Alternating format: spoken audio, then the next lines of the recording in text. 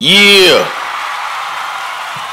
All praises is due to the Lord of the worlds.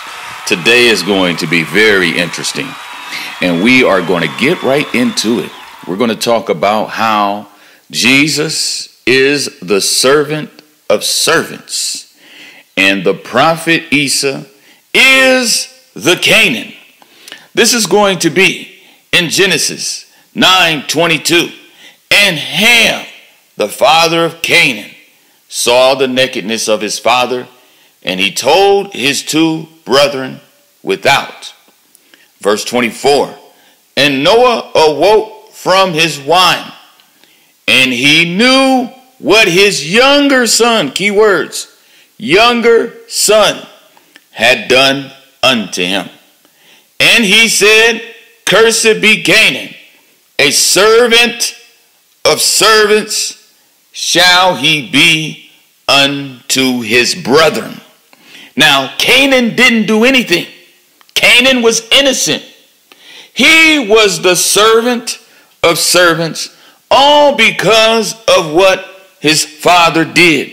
And I declare to you right now that all because of what Paul, the father of the Christian church, has done, Jesus had to become the servant of servants. Now let's get into some scriptures that is going to prove that there was always someone greater than Jesus. Now the type and shadow of Jesus in this context is going to be Joseph. Let's go to Genesis 39:9. There is none greater in this house than I, neither have he kept back anything from me but thee, because you are his wife. How then can I do this great wickedness and sin against God? No one was greater in that house but Potiphar. Potiphar was the one he would be sinning against, seeing that was his wife. Now let's go to Genesis 48:17. And when Joseph saw that his father laid his right hand upon the head of Ephraim, it displeased him. And he held up his father's hand to remove it from Ephraim's head unto Manasseh's head. So you have Ephraim and Manasseh. Now Ephraim is a picture of Paul. Manasseh is a picture of the Messiah. And Joseph said unto his father, not so, my father, for this is the firstborn. Put thy right hand upon his head. And his father refused and said, I know it, my son, I know it. He also shall become a people, and he also shall be great. But truly his younger brother shall be greater than he, and his seed shall become a multitude of nations. So here we have prophetically speaking of the prophet Isa, the Messiah, the Manasseh. He will be great. In the Quran it tells us that he will be highly honored in this world and the world to come. But right here in this verse of scripture we see that Ephraim was greater than Manasseh. He was greater. Now we know that Jesus is the firstborn. How come we have these stories where the younger is greater than the elder? This is going into how someone in the house of Saul is greater than Jesus. Now don't run. Don't run. We know that knowledge is progressive. We always learn more as the world turns. So stay with me. I'm going to prove this to you. Now, let's keep going and let's go to how Moses was greater than Joshua. In the Bible, it says that Moses was made a god to Pharaoh. He also was made a god even to his brother Aaron, and Aaron was his prophet. Now, this is going to be Exodus 33:11. And the Lord spake unto Moses face to face, as a man speak unto his friend. And he turned again into the camp. But his servant Joshua, the son of Nun, we know that this is Christ because it said the son of Nun. He's the son of nobody. A young man departed not out of the tabernacle. So this is a picture of Christ. Christ was a servant to Moses. He said he didn't come to destroy the law of Moses. Now let's go to Numbers 11:28. And Joshua, the son of Nun, the servant of Moses, one of his young men, answered and said, my Lord Moses forbid them. So here we have Joshua. That is the Hebrew name of Jesus. He was a servant to Moses, and he literally says, my Lord Moses. Joshua 1:1. Now after the death of Moses, the servant of the Lord, it came to pass that the Lord spake unto Joshua, the son of Nun, Moses' minister, saying, so Joshua was a minister to Moses. That means he was an assistant to Moses. So with that, we see that Moses was greater than Joshua. Now this is what you got to ask yourself. If Joshua is the Hebrew name for Jesus, how come Joshua wasn't first and Moses wasn't second? Now we all think of two great prophets. You have the prophet Muhammad, peace and blessings be upon him. And you have the prophet Isa, peace and blessings be upon him. One is the M, one is the J. The prophet like unto Moses is the prophet Muhammad. And the prophet like Joshua was the prophet Isa, who wasn't the greatest. He's not the greatest, okay? Joshua was second in command, and he was a servant to the prophet Moses. Going on, let's deal with how Zerubbabel was even greater than the high priest whose name was Joshua. This is going to be Haggai 1:14. And the Lord stirred up the spirit of Zerubbabel, the son of Shealtiel, governor of Judah, and the spirit of Joshua, the son of Jehozadak, the high priest, and the spirit of all the remnant of the people, and they came and did work in the house of the Lord of hosts, their God. So in this passage, Zerubbabel is greater than the high priest Joshua. This is also confirmed in Haggai 2:23. In that day, saith the Lord of hosts, will I take thee, O Zerubbabel, my servant, the son of Shealtiel, saith the Lord, and will make thee as a signet, for I have chosen thee, saith the Lord of hosts. Now Jesus' name is not mentioned in the Old Testament as referring to him verbatim. We just have to look in the shadows, like in the story of Joshua, Joseph, and so forth. But right here, Zerubbabel is the chosen servant. He was given the signet. Okay, now this is metaphorically speaking of Jerubbaal. Who is Jerubbaal? Jerubbaal is another name for Gideon, the man who destroyed the idols, the one who has his own shahada. Shout for the sword of the Lord and shout for Gideon. This is all a picture of the prophet Muhammad. So we constantly keep seeing how Moses was greater than Joshua, how Ephraim was greater than Manasseh, and even how Zerubbabel was greater than Joshua. Now let's look at John the Baptist. Jesus with his own mouth says that John the Baptist was the greatest of all prophets born of women. Jesus with his own mouth, with his own admission, says that John was greater. This is going to be Matthew 11:8. But what went ye out for to see? A man clothed in soft raiment? Behold, they that wear soft clothing are in kings' houses. He's talking about John the Baptist because John the Baptist wore camel's hair. Okay? He had animal's hair as clothing. Just like the wolf in sheep clothing, your boy Paul. You're going to see that John the Baptist was a similitude of the apostate Paul. Going on. But what went ye out for to see?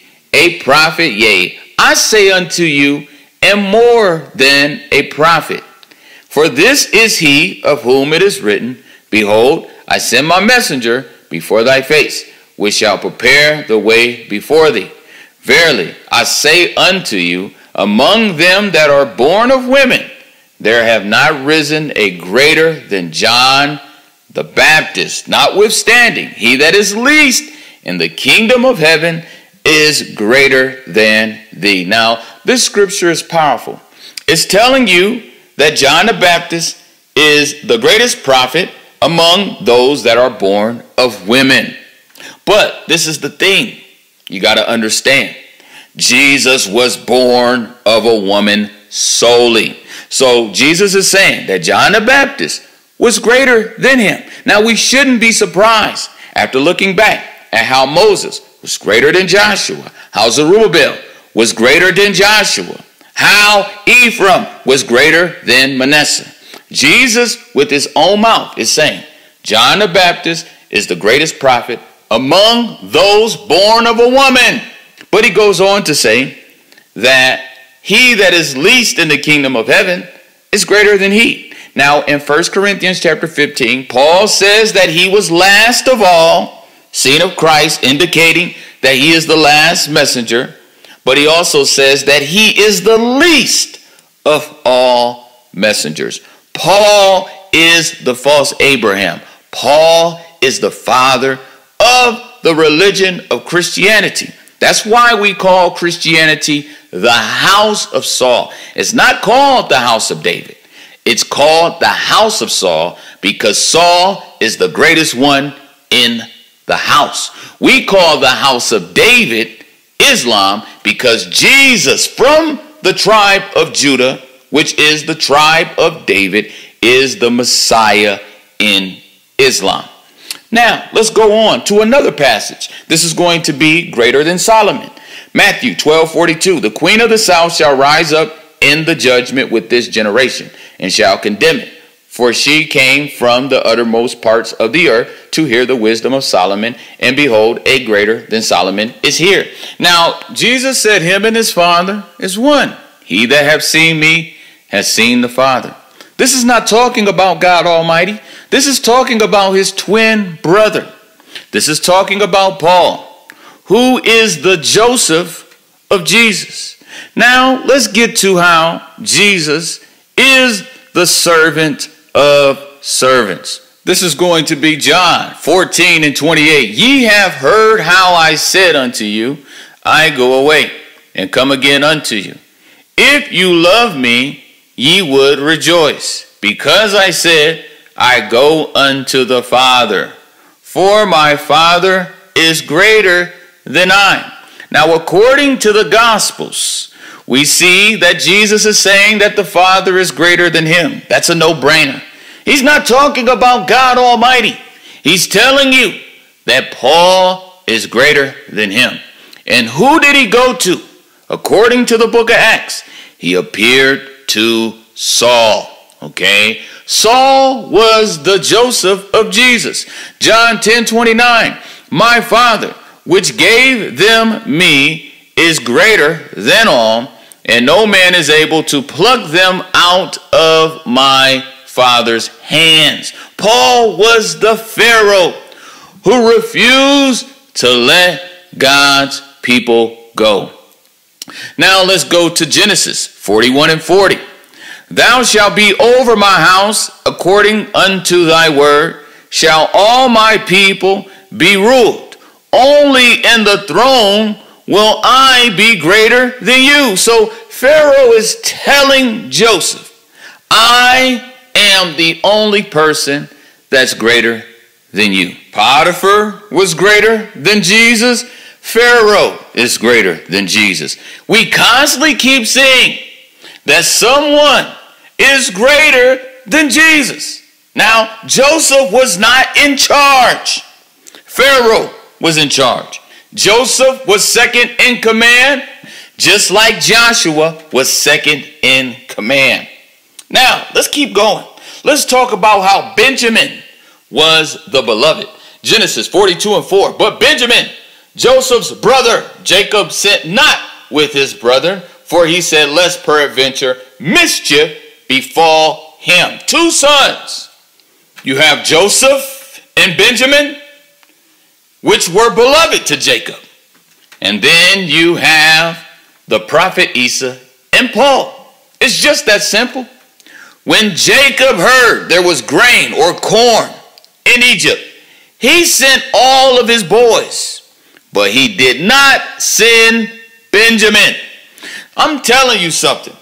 The devil does not want the truth to come out about Paul. Man, he is holding this back as much as he can, okay? He don't want the world to see that there is an enemy in the camp. And there's an enemy in the tribes of Israel, and his name is the apostate Paul. And right here in the house of David, we have the revelation. We are revealing who is the real beloved son. This is the seed of the serpent that was prophesied in Genesis 3:15, whose head would be crushed. Now let's prove even more how Jesus was a picture of Joseph and how Joseph was a type and shadow of Jesus. This is going to be Genesis 42:10. And they said unto him, Nay, my Lord, but to buy food are thy servants come. So the brothers of Joseph called him Lord. They called him Lord. Ain't that what they call Jesus today? They call him Lord. Genesis 42:30. The man who is the Lord of the land spake roughly to us and took us for spies of the country. So this is the only time in the Bible where the phrase, who is the Lord of the land. Joseph, or the prophet Isa, is the only man that is called the Lord of all the earth. Now, his brothers was looking at him like he was Lord. They was looking at him like he was in charge. But they could not see there was another man that was over him, and that was Pharaoh. And that's exactly what is going on in the Christian church. Everybody is looking at Jesus like he's Lord, but there's somebody else behind the scenes. It is Benjamin. It is your boy Paul. He really is the Pharaoh. He really is the Potiphar. He is really the Holofernes. He is really the king of the Christian church. But everybody think it's Jesus. Everybody is so deceived in thinking that Jesus is Lord. No, Paul is Lord. Paul is the Pharaoh behind Joseph. Wake up. Now in the Quran we have the truth. We don't have the divination. We don't have the witchcraft. We have the truth that Allah is Lord of the worlds. But in this religion right here, Christianity, Jesus is Lord. That's why Joseph was Lord of Egypt. And Egypt is another name of the Christians, okay? The other Egypt that we would go in bondage to is not the Americas. It is not slavery as Nathaniel teaches. This is not talking about America, my brothers. This is not talking about the transatlantic slave trade. This is talking about the house of bondage, the house of Saul, what we call Christianity today. And it's the truth. You got to understand that we are still slaves of Pharaoh. We're slaves of Saul. We're slaves of Christianity. Right now, Christianity is the largest religion, refusing to let the people go. Now, let's keep going. This is going to be Genesis 42:13. And they said, Thy servants are 12 brethren, the sons of one man in the land of Canaan. And behold, the youngest is this day with our father, and one is not. So in the Bible, it tells us that Paul is the father. Paul is the father. Paul is the Joseph of Jesus. We see that. And here we have all the other brothers are out looking for corn. But guess what? Guess who's at home? Who is at home? Benjamin. Why is he with his father? Why? Because the youngest is the father. The youngest man is the father. Okay, this is a picture of Ephraim being the father of Manasseh. This is a picture of Joseph being the father of Jesus. This is a picture of Jesus being the servant of servants. And he said, We are going to keep Simeon until you bring me Benjamin. We gonna keep this boy until you bring Benjamin. You cannot see my face unless you bring me Benjamin. Now, the devil has been trying his best to keep secret what really happened to the prophet Isa and who is really the Lord of the Christian church. But right here in the house of David, we are bringing out the truth. Okay? He said, you're not going to see my face until you bring me Benjamin.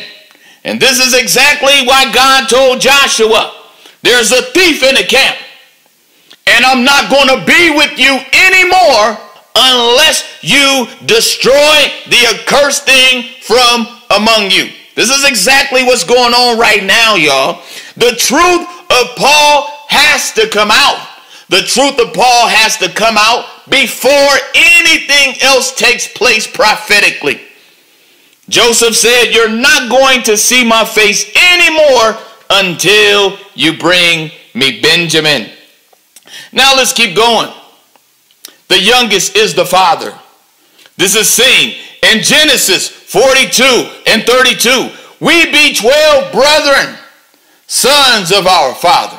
One is not, and the youngest is this day with our father in the land of Canaan. So the father is the brother. That's what's going on in Christianity. Here you have a man who is equal to Jesus being his father. Okay? This is idolatry, and the Christians do not get it that Jesus is not Lord, that he reports to one by the name of Pharaoh. He's under Paul. He's under the wolf in sheep clothing. But there's coming a day when Jesus will break the yoke from his brother's neck, and he will come back. And he said he was going to kill Jacob. Remember, Esau said, I'm going to kill you, Jacob. I'm going to kill you, Benjamin. I'm coming for you. Okay, this is what this was all going into. Jesus will come back as a just ruler, and the first thing he will destroy is Paul's church. Now let's keep going. I'm going to prove to you that Joseph was in another religion. Now, Pharaoh was his God. Pharaoh was his Lord. Just like Paul is really the father, the Joseph of Jesus. This is going to be Genesis 42 and 15. Hereby ye shall be proved by the life of Pharaoh. Ye shall not go forth hence, except your youngest brother come hither. So he is swearing not by the name of his God. He's swearing by the name of Pharaoh.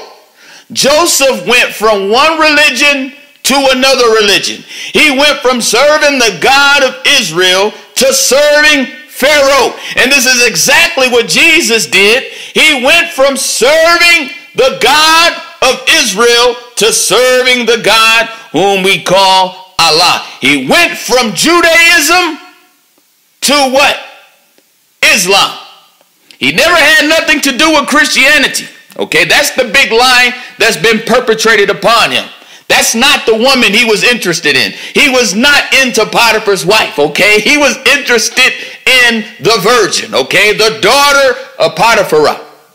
And Joseph went from being an Israelite to being an Egyptian. Now, he couldn't even eat with his own brothers. He couldn't eat with his own brothers. And I'm going to get that scripture. This is going to be Genesis 43 and 32. And they set on for him by himself, and for them by themselves, and for the Egyptians, which did eat with him by themselves, because the Egyptians might not eat bread with the Hebrews. Why?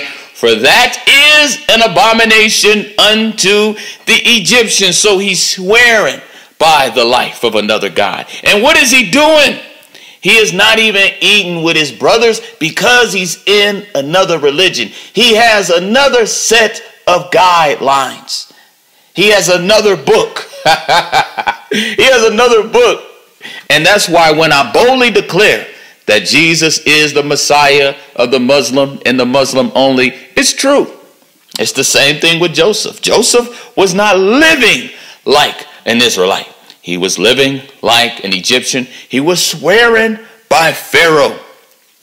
Now, exposing the apostate Paul is what kills the devil. Let's go to Genesis 27 and 36. And he said, is not he rightly named Jacob? For he hath supplanted me these 2 times. He took away my birthright, and behold, now he hath taken away my blessing. And he said, hast thou not reserved a blessing for me? So the story of Jacob and Esau is a picture of what Paul did to Christ. He stole his inheritance. And his name was Jacob, which means deceiver or supplanter. So what kills the devil, y'all, is when you tell the truth about Paul being the wolf in sheep clothing. God loves this. He loves the truth to be exalted. Now, let's go to Genesis 43 and 6. And Israel said, wherefore dealt ye so ill with me, as to tell the man whether ye had yet a brother. This is what kills the devil. This is what kills the devil when you bring up the sin of Paul. When you bring out the wickedness of Paul. When you expose him for the wolf in sheep clothing like he really is. And we're going to keep going, and it's going to get more interesting. This is why Jacob was just like, man, why did you tell him you had another brother? Why you tell him that? That's how the devil is when I'm preaching this message right here. He don't like the truth about Paul to come out, but he can't stop it right here in the house of David. Now, we're going to go to Genesis 42 and 34. And bring your youngest brother unto me. Then shall I know that ye are no spies, but that ye are true men, so will I deliver you your brother, and ye shall traffic in the land. So he's saying, look, man, I'm holding Simeon captive until you bring me Benjamin. This is not the first kidnap in the Bible. Lot was kidnapped, and this is the second kidnap, okay? We gonna keep this boy. We gonna keep Simeon until you bring me the money. Who is the money? Benjamin. Bing, bing, bing. Ching, ching, ching. Till you bring me the money. Who is the money? The money is Benjamin. All right. Now we're going to keep going. Judah promised that if Benjamin doesn't come back safely, he will bear the blame. This is going to be Genesis 43 and 9. I will be surety for him. Of my hand shalt thou require him. If I bring him not unto thee, and set him before thee, then let me bear the blame forever. Jesus is going to continue to be the Nehemiah, to be the cupbearer, until the truth of Paul really comes out. The tribe of Judah, okay, has to bear the blame until Benjamin comes out. That's why it's so important that you share this channel, because we are bringing out the truth of what really happened, okay? There was a thief by the name of Paul who stole Christ's inheritance, okay? And until the truth of Paul comes out, ain't nothing else going on. Joseph said, unless you bring me Benjamin, you're not going to see my face. Okay, you're not going to see Simeon either. You're not going to be able to see Simeon until you bring me Benjamin. Now, this is what God told Joshua. I told you that earlier. But now I'm going to get the scripture. Joshua 7 and 12. Therefore, the children of Israel could not stand before their enemies, but turned their backs before their enemies, because they were cursed. Neither will I be with you anymore, except ye destroy the accursed from among you. So God is telling the Hebrew name of Jesus, Joshua. He's telling Joshua, he's telling Jesus, until you bring me Benjamin, I don't want to have anything to do with you. The truth about Paul has to come out. It has to come out, okay? Joshua is going to bear the blame until Benjamin comes out. Now let's get that scripture, Genesis 43:5. But if thou wilt not send him, we will not go down. For the man said unto us, ye shall not see my face, except your brother be with you. Genesis 44:23. And thou saidest unto thy servants, except your youngest brother come down with you, ye shall see my face no more. Now this is the definition of a ransom. I'm going to confiscate this person, okay? I'm going to put him in the ward until you bring me another person. This is why Jesus was saying, take the cup from me. Take it, take it, take it, take it. Nevertheless, thy will be done. This was the true, sincere prayer of Christ. He did not want to be the cupbearer for Paul. Now, let's keep going. This is going to be Genesis 44. Why is the cup so important? Why did Joseph put the cup in Benjamin's sack? What's the big deal of him putting a cup in Benjamin's sack? Genesis 44:4. And when they were gone out of the city, and not yet far off, Joseph said unto his steward, up, follow after the men. And when thou dost overtake them, say unto them, wherefore have you rewarded evil for good? Is not this it in which my Lord drinketh? Watch this, y'all. And whereby indeed he divineth? He have done evil in so doing. So Joseph planted the cup in Benjamin's sack. And that cup Joseph had was the cup of divination. This is the cup of witchcraft, okay? Joseph was in another religion. He was swearing by Pharaoh. He was divining, which is something that is extremely prohibited in the nation of Israel. This is going into witchcraft, and this is exactly what Saul did before his death. Let's go to the book of 1 Samuel, chapter 28 and verse 8. And Saul disguised himself and put on other raiment. In other words, he put on his real clothes because he's the wolf in sheep clothing. And he went, and 2 men with him. And they came to the woman by night, and he said, I pray thee, divine unto me by the familiar spirit, and bring me him up, whom I shall name unto thee. Now the context of this scripture is Saul quit hearing from God. God quit talking to him. Okay, so he had desperate measures to take. And what did he do? He went to the witch, whom he was supposed to kill. He was supposed to kill witches. Okay? He used to kill witches, just like Paul used to kill Christians. But what happened? He went to divine through a witch to bring up a dead prophet. Oh, that sounds familiar. This is exactly what the Christians are doing with the prophet Isa. They say he's dead, but they're bringing him up because Paul teaches that Christ rose from the dead. This is the leaven of the Pharisees. So here we have on record the apostate Paul killing the Christian church.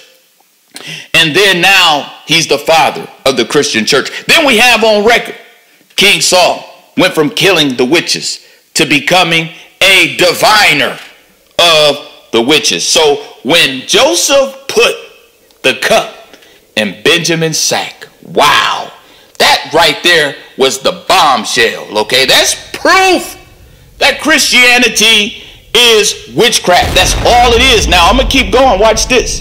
This is going to be Genesis 44 and 15. And Joseph said unto them, what deed is this that ye have done? Know ye not that such a man as I can certainly divine? Joseph was a diviner, okay? Joseph put Pharaoh's cup in his hand. He was the butler that was promoted to put the cup back in his hands, okay? And Paul was a picture of the baker, okay, who had his head lifted from him. As history tells us, he was what? Beheaded. King Saul was what? Beheaded. John the Baptist was what? Beheaded. So with everything I brought out today, you see that divination is evil. Let's get that scripture. Deuteronomy 18:14. For these nations which thou shalt possess, hearken unto observers of time and unto diviners. But as for thee, the Lord thy God hath not suffered thee to do so. Let's get Exodus chapter 22 and verse 18. Thou shalt not suffer a witch to live. Now this is the reason why the Christian church suffered. They suffered because witchcraft and suffering goes hand in hand. Now Samuel, he told Saul in the book of 1 Samuel chapter 15 verse 23, for rebellion is as the sin of witchcraft, and stubbornness is as the iniquity in idolatry. Because thou hast rejected the word of the Lord, he hath also rejected thee from being king. So witchcraft is Christianity, okay? Christianity is witchcraft. Christianity comes from divination. And Paul was the one teaching us about communion. Oh, go to 1 Corinthians chapter 11. He talks about this is the cup, okay? The New Testament, okay? Paul is the man with the oracles like the Ahithophel. He was the man with the divination, okay? Christianity ain't nothing but witchcraft. And I have to leave you with an example. I don't want to keep you long. I don't like to do the long-winded classes. I'm not into having people at the school 19 hours, okay? You know, because wisdom, man, when you got a sharp blade, you don't have to be cutting something for a long time. And I'm going to leave you with an example in the book of Galatians chapter 1 of what we call Paul's divination. This is going to be Galatians chapter 1 verse 8. But though we or an angel from heaven preach any other gospel unto you than that which we have preached unto you, let him be accursed. Now, when he said this, he also talked about him coming out of Arabia. This was nothing but witchcraft that he used against the religion of Islam. And he tried his best to stop the religion of Islam by using his divination to foresee. Okay, let's get the definition of divination and I'll finish. The art or practice that seeks to foresee or foretell future events or discover hidden knowledge, usually by the interpretation of omens or by the aid of supernatural power. So Paul was using his witchcraft to stop the religion of Islam. He was like Moses, who killed the Egyptian and hid his body in the sand. And he tried his best to stop the Prophet Muhammad's ministry, but he could not. God used one man to be the founder of the Nation of Islam. And it is the fastest growing religion on the planet. By the year of 2050, 2075, we will be the largest religion. So what Paul did was unsuccessful. Although many Christians are under his spell, and they'll tell you today, right now, that religion of Islam is fake because Paul said, though we are an angel from heaven, preach to you any other gospel, let him be accursed. Paul was using his divination. That's all he was doing. That's all he was doing. As it is written, Saul eyed David. He saw David. He foreseen David through what?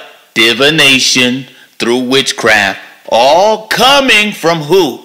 Pharaoh's cup, the divination, which Joseph had in his possession that he dropped into Benjamin's sack. And I just showed you, I just proved this all to you. Now you see with your own eyes, the truth has been right up under your nose that Christianity is witchcraft, and it was found in the sack of Benjamin, which is going to the apostate Paul, the self-proclaimed apostle, the wolf in sheep clothing, whom Jesus warned us about. Assalamu alaikum to my brothers and sisters in the truth.